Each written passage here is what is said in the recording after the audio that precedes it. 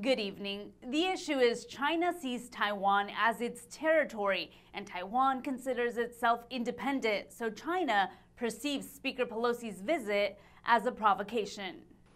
Defying warnings from China, Speaker of the House Nancy Pelosi arrived in Taiwan Tuesday. Let me be clear.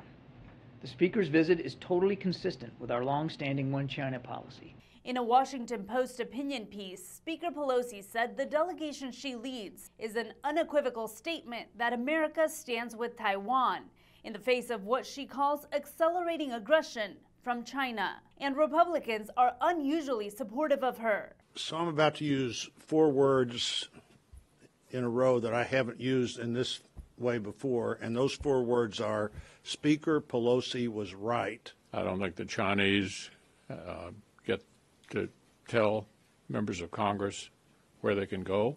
In response, China says it will conduct military exercises with live ammunition in areas surrounding Taiwan. There's no reason for Beijing to turn this visit, which is consistent with long-standing U.S. policy, into some sort of crisis. Chinese officials say the U.S. and Taiwan are working together to provoke China and playing with fire.